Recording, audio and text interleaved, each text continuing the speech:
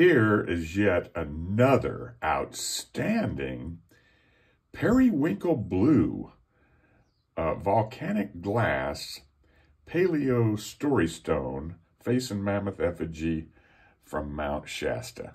Just a really excellent example here. This volcanic glass from Mount Shasta is really beautiful glass. It's I have another one that's been videoed and posted to YouTube, one of my early posts, that I believe is one of the finest mammoth effigies ever discovered, made out of this periwinkle blue volcanic glass. This has also been known as Andara glass or Andara crystal. But I sent 3 samples to the University of Stephen Austin, Texas. And it's a very well-respected research university. And their geology department, I sent them a blue, a green, and a yellow volcanic glass effigies for XRF, X-ray fluorescence testing. Their geology department did an outstanding job, and all 3 specimens were found to contain basically the same elements. There's 24 elements in this glass that are measurable, and about 15 elements that are indicated by LOD, limit of detection, meaning that they're just trace elements, can't even be hardly detected. They're not measurable. So there's 24 main elements in this volcanic glass. And what's not in the glass is just as interesting and important as what is in the glass. What's not in the glass is there's no carbon in this glass, no hydrogen, no nitrogen, no oxygen in this glass. No oxygen in the glass, no water in the glass because there's no hydrogen and no oxygen, and there's no sodium in the glass. Now, sodium has been added to silica to lower the melting point to make the manufacture of glass commercially feasible. And that's been going on for the last 3,500 years or better. Since the Phoenician times, they've been adding soda, which is sodium, to sand or silica to lower the melting point significantly enough to make glass manufacturing economically feasible. This is volcanic. It's not a tektite. Tektites are very rich in oxygen. This has no oxygen at all in it, 0 oxygen. 0 carbon, 0 nitrogen, 0 hydrogen, 0 sodium. Very, very interesting what's not in the glass. But this is a beautiful piece of volcanic glass. This glass comes from Mount Shasta, and it's also being mined currently in China out of lava flows. So there is a video on YouTube showing the mining of this glass out of lava flows in China. And it's also found in dry volcanic creek beds in Arizona. I've acquired some from the finder there. And then also from West Java, Indonesia. Java, Indonesia has a lot of volcanic glass, paleo storystone effigies. I was fortunate, after my discovery of the paleo storystone face and mammoth effigy type, that I found in the Mojave Desert in October of 2020, I went on to discover that they are made out of every type of stone on the planet. They're found on every continent. I have examples of them from every continent except Antarctica. They're made out of every kind of rock, every kind of bone, coral, you name it. They're found worldwide.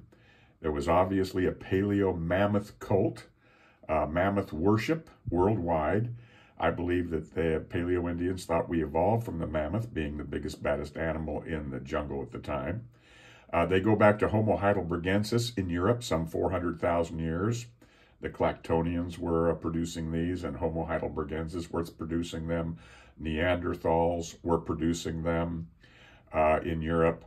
Homo erectus were making etched examples back 500,000 to 1 million years ago, and Homo erectus was making them from 500,000 to 2 million years ago, or as long as they inhabited the earth. Homo habilis was making these in Africa as well.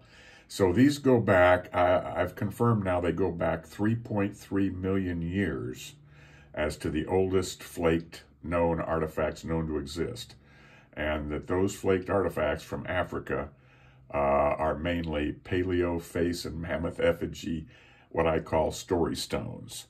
And so I discovered these volcanic glass specimens. No one had identified this volcanic glass as being material that was ever used by Paleo Indians in the production of Paleolithic artifacts.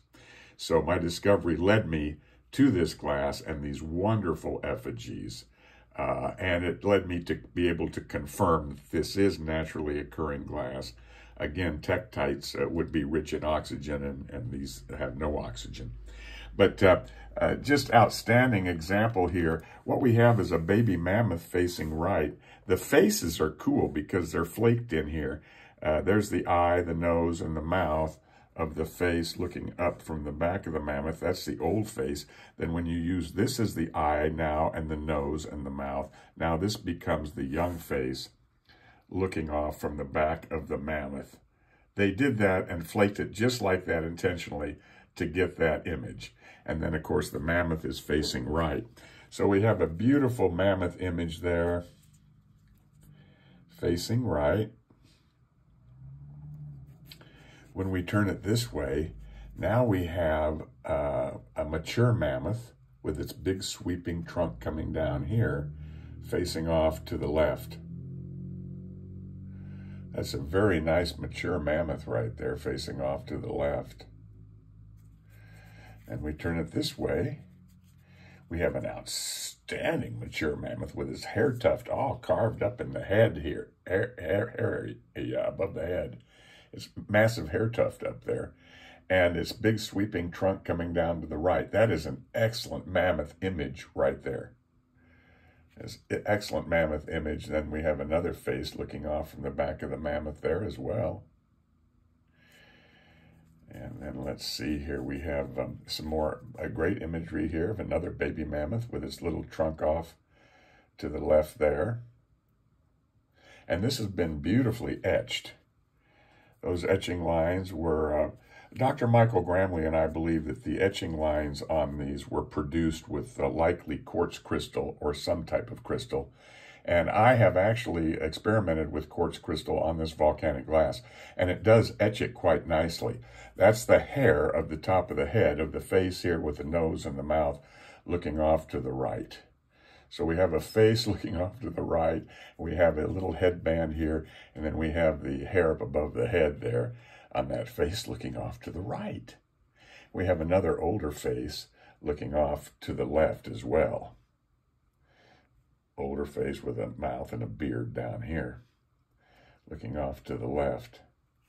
But just outstanding flaking all the way around to form the perimeter of this piece. We even have another old face with the nose and the mouth and the eye looking up from the top of the hair tuft of the mammoth there.